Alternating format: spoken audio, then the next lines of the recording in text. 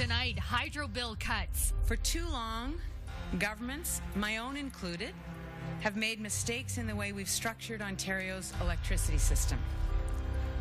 That has resulted in rates that are unfairly high. The Wynne government is slashing your hydro bill. By how much, when you can expect it, and is there a catch? Plus, City sued $53 million. Why a downtown developer is filing a lawsuit against the city in regards to its rapid transit plan. And jackpot denied. He didn't mind taking my money all these years and that, but as soon as there was a nice sum, no, you don't want to pay me. A man wins big but can't claim the prize. The reason that dates back 17 years.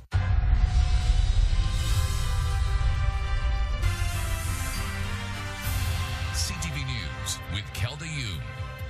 Good evening. Well, the City of London is making it clear tonight it intends to fight. As we reported at 6, a $53 million lawsuit was filed against the city by a developer who says his high-rise development would be permanently and negatively impacted by the proposed bus rapid transit routes. The developer has since put the project on hold, but tonight, in response to our story at 6, a city lawyer told council a statement of defense will be filed soon. It is under review, and that review is not completed. Obviously, we need to meet with staff and begin preparation to file a statement of defense. Our Daryl Newcomb has more in this CTV exclusive. $53 million. Downtown commercial real estate expert George Georgopoulos reacts to being shown the statement of claim filed by Danforth London Limited against London City Hall. A year ago, CTV News was first to report that Danforth had withdrawn its application to build several high-rises on the site of this parking lot at King and Clarence because City Hall could not confirm how much of the property would be needed for rapid transit stops. Georgopoulos is not involved in the lawsuit, but knows the property's owner. He spent just under $9 million buying that piece of real estate, ready to put up 2 or 3 towers up there that were really going to help invigorate that part of the city. The statement of claim suggests that plans for dedicated traffic lanes and bus stops for rapid transit have impacted the property's ability to be developed because City Hall wants a 5-meter strip of land along both street fronts. Proposed changes to the traffic on King Street and Clarence Street made access to the property so difficult as to make the property near inaccessible to automobiles. London's rapid transit plan has 2 routes, one that runs from the north in an L shape out to the east end, and a second 7-shaped route that runs from the west to the south. Where those 2 routes meet, and where presumably lots of Londoners will be transferring, is here at the corner of King and Clarence. Danforth proposed 4 buildings on the site, 3 apartment buildings, 35 stories, 32 stories, and 19 stories high, and a 4-story office building fronting onto Dundas. The lawsuit claims were it not for City Hall delays, construction could have started last year.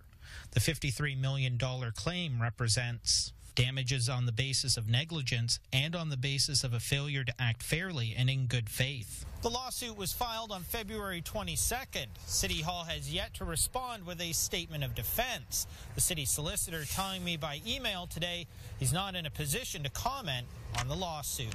Georgopoulos believes a lawsuit of this magnitude could motivate council to change the rapid transit routes. And based on conversations he's had with other landowners downtown, it may not be the only legal action. We've got to look at this thing again with the disruption that's going to happen to our key taxpayers. And those are a lot of the business people. None of the allegations in the statement of claim have been proven in court. Daryl Newcomb, CTV News. Downtown business owners are also airing their frustrations with the city's rapid transit plan. As Brian Bicknell reports, they say there has been a lack of communication and are urging downtown London to withdraw support of the project. pounding the pavement so they can save their streets. Well, that this is crazy. That it's actual, quote unquote, it's a joke that we need $1 billion transit system in London. And it's funny. Everybody says we're not Toronto, which is true. We don't have the population. We are not moving that many people throughout the city. A petition is being circulated among downtown merchants calling on downtown London to withdraw support of rapid transit, saying they haven't been kept in the loop. As a group, we just feel 1,000 businesses in the BIA that we haven't been properly consulted about this construction plan and the rapid transit. The construction will absolutely kill 90% of the businesses, and therefore we will have no more downtown.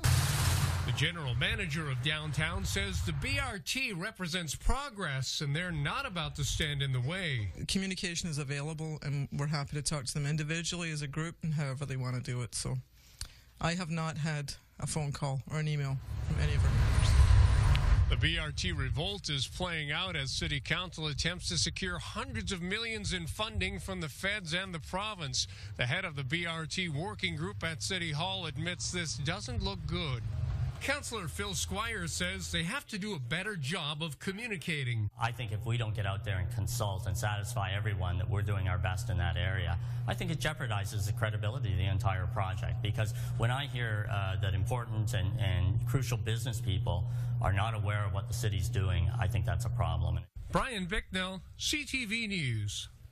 Well, tonight, City Council held a rare Thursday meeting. On the agenda, what to do about a pair of green spaces vying to be named Vimy Ridge Park. Despite concerns raised by an agitated Bill Armstrong, they decided to allow the site next to the Charlie Fox roundabout to bear the name temporarily. I trusted the committee was doing the right thing, and I didn't speak to this issue. Waited a long time. Staff is going to come back, and we'll expect them to pick the best park that's available. And I'm sorry, but there's no intention on my part to think this temporary is going to turn into a permanent. The existing property on Trafalgar Road may be required for the province's high-speed rail project, but it will bear the name Vimy Ridge Park while city staff review all possible sites, including an East End Park supported by Armstrong. Other councillors suggested the Parkwood Hospital grounds. The search for the best location will take 6 to 8 months and miss the 100th anniversary of the battle in April. I think it's a good first step, and I think that it'll give them a chance to see what can happen there on the Memorial Day of Vimy Ridge. Right now, the city has spent $0 on this beautiful site. Any other site will cost certainly hundreds, especially if it's a new one, hundreds of thousands of dollars. Well, the Catholic School Board's championship hockey game broke down into a brawl among student fans tonight. There were 2 separate outbreaks in the stands. This one happened after the game between St. Thomas Aquinas and St. Andre Bessette. Now, besides the scuffling, water bottles were thrown by some high school students. The dust-up also spread outside Thompson Arena on the western campus. The campus police were called and at least 2 ambulances were summoned, but no word tonight on any injuries. Well, too much, too little, or too late. The provincial government has announced an average 17% cut in hydro rates for Ontario consumers. But is this actually short-term gain for long-term pain? And is the cut enough to remove the issue from the opposition party's election platforms? CTV's Paul Bliss takes a look. It's the largest hydro bill reduction in Ontario history. It may also determine whether the Kathleen Wynne government survives next year's election. For too long, governments, my own included, have made mistakes in the way we've structured Ontario's electricity system. That has resulted in rates that are unfairly high. It's time to fix those mistakes in ways that work for today and for the future. The Premier says electricity is not a frill, it's an essential. So she plans to lower bills this year 25% for those in cities, up to 53% in rural and northern Ontario. A $135 monthly bill will drop to $101 starting June 1st. And there's savings of $12 to $75 a month for 800,000 customers, up from 350,000 in rural areas. Not just another short-term stopgap, but something that's sound and sustainable. The energy minister says rural customers are getting added relief. Downtown Toronto, downtown Sudbury, downtown London, you have 500 people on one pole. In the rural parts of our province, you have 500 poles to get to one person. They have been paying a higher proportion on their distribution rate. Here's some of how prices are being cut for people. Electricity price increases will be held to the rate of inflation for 4 years. They'll be stretching the global adjustment payments over 30 years, not 20, to ease short-term costs. This will add $1.4 billion a year in interest costs. They're simply mortgaging our kids' and our grandkids' future to the tune of $172 billion to pay for their mistakes. It looks like we're talking in the tens of billions of dollars to buy down hydro rates in advance of the election. The opposition says it's a Hail Mary pass designed to get the Liberals re-elected. The Premier insisting it's about fairness, not political fortunes. Paul Bliss, CTV News. Well, when the theory of Moneyball was put forth years ago, it changed how teams looked at baseball data. Well, now a similar analysis is being used to catch impaired drivers. Our Merrick Sutherland has more. It's about getting things down to one number. Using stats the way we read them, we'll find value in players that nobody else can see. The Oakland Athletics changed the face of baseball and all of sports by how they decided to look at data. The Elgin detachment of the OPP are using that same philosophy when it comes to crime data. We need to use our resources more efficiently. The random patrol is not going to be an effective use of that, hence the reason why we're using analytics to be a more innovative and productive use of our policing resources. In 2017, Elgin OPP have arrested 9 people for impaired driving. 6 of those arrests came from using analytics. The data that was used would have been all the previous impaired drivers from before. So they would just collect that data and then sort of narrow it down so we have a more efficient use of our resources. Bell Media Tech analyst Carmi Levy uses analytics every day. And in the past few years, it has become a necessity for all industries. You cannot find a field, a sector, an area of expertise that does not rely on data now. Everything is data-driven in 2017. And the OPP says this type of focused patrols will be expanding into other areas. It can be used for things like vehicle entries. It can be used things for traffic complaints. It's just not impaired driving. This is just one of the examples that has been successful within Elgin. How the analytics is viewed is evolving day to day according to the OPP, and also changes how they collect data from crimes now in the hopes of becoming more efficient and effective. Merrick Sutherland, CTV News. Still ahead on CTV News. He won big at the slots, but couldn't collect the money, and it was his own fault. We'll explain what happened.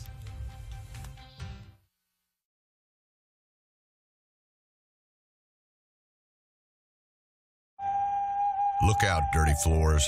There's a new sheriff in town. Now Swiffer WetJet cleans the toughest messes like never before with our new absorb and lock pad. Yeehaw.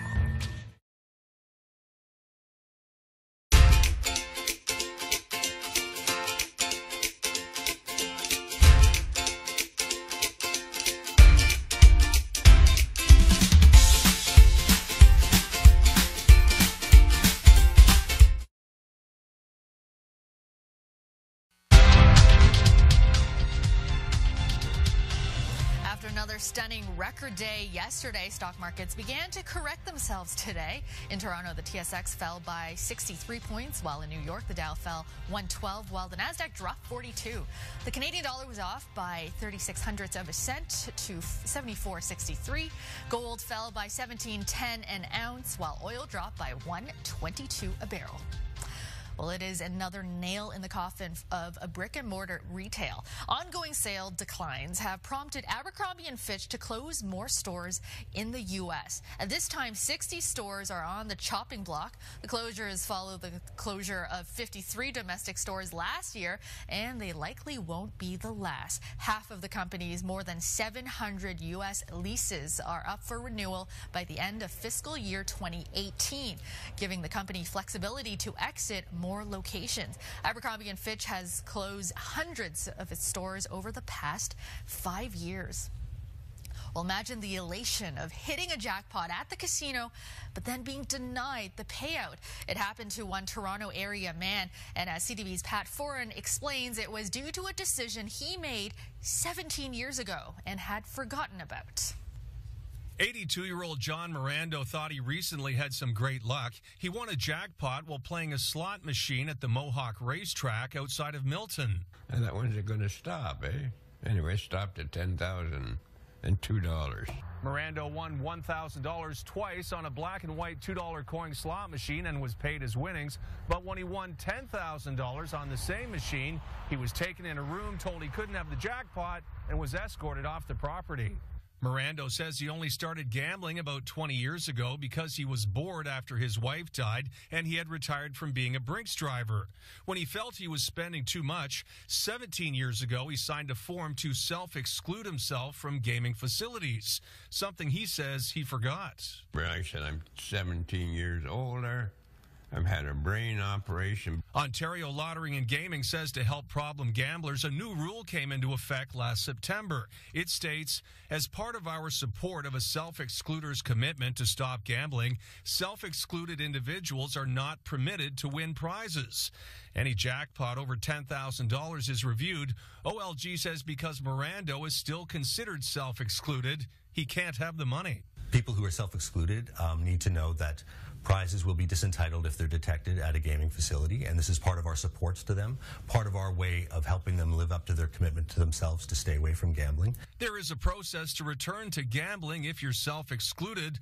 Mirando says he didn't know about the rule and calls it unfair. He didn't mind taking my money all these years and that, but as soon as there was a nice sum, no, you don't want to pay me.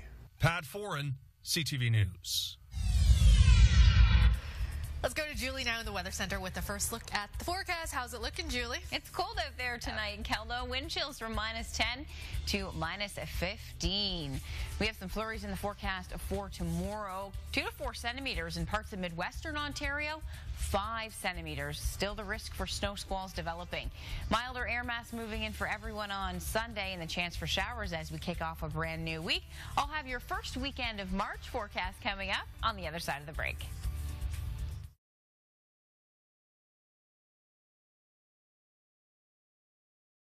This GE Cafe fridge is a world first. It gives you cold water, hot water, and coffee? French roast. It's French roast? Upgrade for less with top brand appliances at great prices. The Home Depot. More saving, more doing.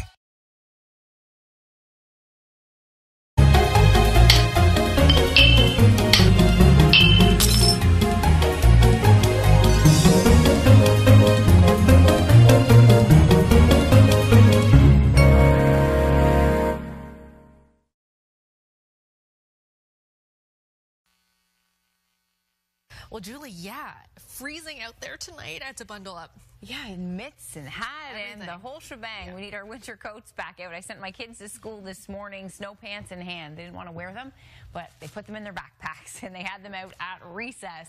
-4, the high temperature today, -7, the low, comparing that with what's normal for this time of year. It was a struggle for our high temperature. That -4 was reached at midnight. And during the day in London, between -5 and -7. Let's take a look at this radar tonight. We've had some light flurries moving through Essex County as well as Chatham-Kent, Sarnia-Lambton. So some spotty flurries. Don't expect anything heavy, but some flurries in the air, of course, create some slick road conditions. So keep that in mind as you head out overnight and early tomorrow morning. We have a weak low pressure system. It's ejecting out of Missouri right now into Indiana and Illinois, and you can see just off to the south a bit of moisture with that. Significant lake effect snow in Lake Michigan over the Upper Peninsula today. They were digging out as streamers moved off the lake. For us, we've had flurries, and we'll have some more light flurries heading into tomorrow morning.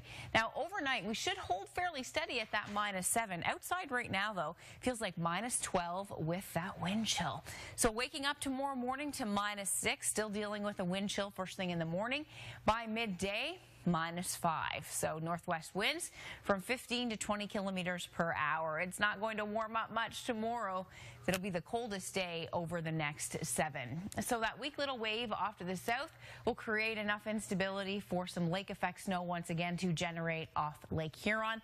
High pressure building in, and this high will bring us lots of sunshine though as we head into Saturday. So tomorrow's tricky forecast in terms of where these bands will be setting up off Lake Huron. So watch as I take you through the next 24. So we have this little wave that's coming across Lake Huron overnight through Grey Bruce County, and then tomorrow morning you can see just north of London, so areas like Lucan, Exeter will be picking up some snowfall tomorrow morning. That's at 7 a.m. That drops into London, right into the core of the city at 8, and that'll continue through mid-morning. Then that little band will slowly start to migrate off to the northeast. Huron and Perth tomorrow evening could see some heavier amounts of snow develop, possibility of 5 to 8 centimeters tomorrow night. So -5 the high tomorrow in London, 2 to 4 centimeters of snowfall.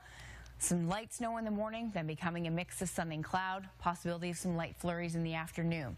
Saturday, beautiful sunny skies, but still on the chilly side, but great to be outside, -3. We'll take it to 5 degrees on Sunday. We have some light rain, but milder temperatures in the forecast on Monday and Tuesday. A bit of a dip on Wednesday, and then Thursday, slowly starting to see more stable conditions. Midwestern Ontario, -6 the high tomorrow.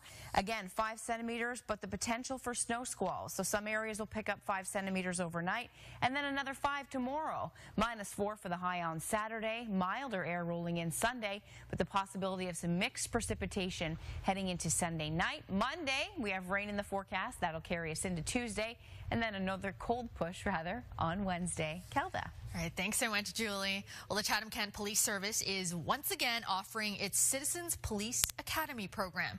The academy consists of 12 classes that are held every Wednesday night. Those who take part will learn the ins and outs of police work, including going on tours of police headquarters and the Chatham-Kent Courthouse. Now, it should be noted that the program is not intended in any way to train people to become police officers, but to shine a positive light on the work being done by officers in our region. Education is key, and sometimes the public has a lot of questions as to why we do things, and I think when they have an opportunity, and part of the Citizens Police Academy is going for a ride-along with a constable on the street or a sergeant, and that gives them the experience to really learn what our job entails.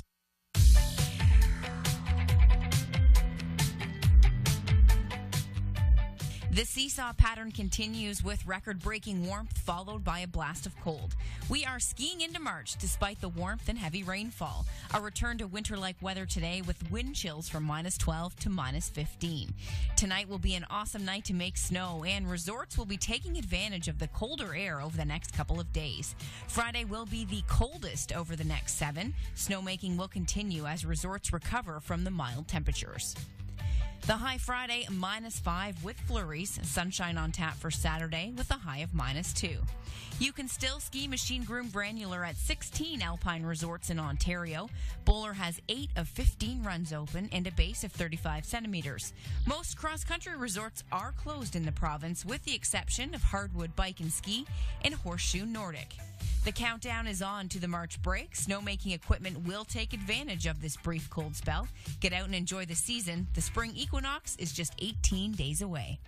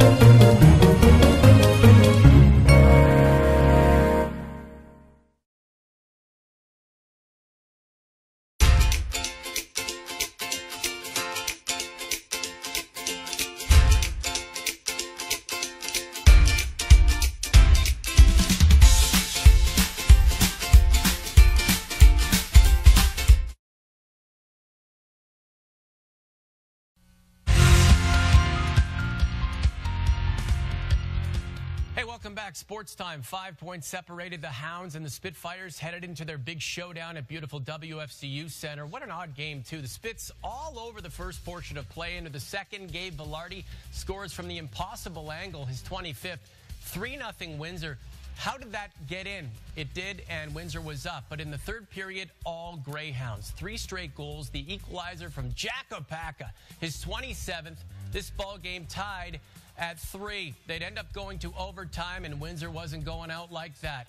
Graham Knott around everybody. Spectacular. What a goal. The Spitfires win 4-3, gaining 2 important points on the Sioux. Post-game now from the Rose City. Huge. Every game, counting down to these last few are huge, and, we need every single point that we can get. I loved our game. I thought we played a really good game against a very good opponent. And the hard part was the fact that we gave up those 3 goals. That is so tough to rebound from. It's huge moving forward. The Sioux is a good team, and obviously we're trying to catch them. And, we got a limited amount of games coming up. So, right now we're trying to play our best hockey because we're getting ready to go into playoffs. So it's looking good right now. Tough, up 4-3 in the third until Nick Suzuki scores his 36th of the season, second of the game, ties things at 4. They go to overtime where anything can happen, and this is how it went down. Matt Spencer delivers a loose puck by Michael McNiven, and that would end her. 4-3 Pete's. The Attack get the point, 1 back of third place London in the West. From the Junior B playoffs, Chatham 1-0 over St. Thomas. Leamington beats Sarnia 4-3.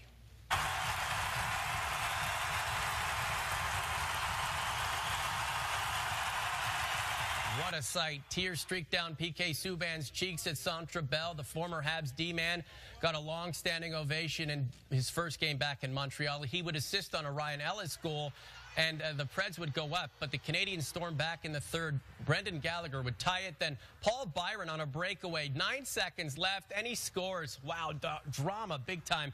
2-1 Habs. Leafs Kings going on right now. 1-0 Toronto. High school hockey champions crowned in the Forest City. Game 3 for the Catholic title between St. Thomas Aquinas and St. Andre Bessette. The winner moving on to Wausau Monday. The top-seeded Flames dominated from the opening face-off, taking a 2-0 lead after the first 2 frames. In the third, they'd add a pair of goals and seal the deal. 5-0. Darcy Bolton, the shutout for the Flames, who win the district championship for a 3rd straight season. Well, it's our 3rd time in a row, so it's obviously SCA tradition now. It's a great program, and we're just carrying on the tradition. We just had to get back to our team effort and play SCA hockey.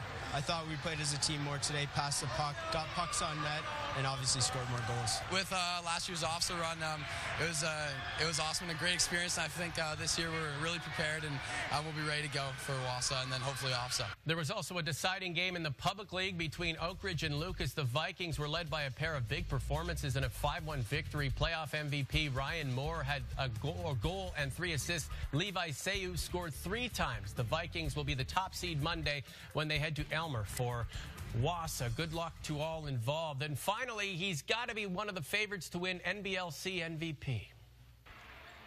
He's a man who looks like he belongs at another level. Royce White is dominating the NBL of Canada with a record 4 triple-doubles in 21 games. The numbers are staggering. 18 points a game, 10 boards, 6 assists. We've just been talking as a team about me being more aggressive on the block and establishing the wood. We call it the wood, and making sure that we're establishing that paint presence. He's becoming a force that no one in this league can handle, and he's showing why NBA teams were so high on his skill set. It's tough for him out here because, he's so big and he's so strong and he's so versatile that the teams really they hit him hard. They foul him, and that's an adjustment within itself for him. That's part of his development. Anyone that's watched an NBL game will notice right away how physical it can get on the low block. Both the offense and defensive guys banging away, and that's something that newcomers just have to adjust to. And just trying to gauge, it's not only my strength and getting banged on when I'm on offense, but how much I can bang when I'm on defense. And it's an adjustment, but, at the end of the day, as long as the team's winning, I'm totally satisfied with that. And right now the team is winning and winning and winning. 14 in a row. It's no surprise that since Royce got fit, he's changed the look of the NBL standings. Brent Lale, CTV News. The Spitfires' big winners in overtime. Check the website for more sports. That's going to do it for our show. Have a great one.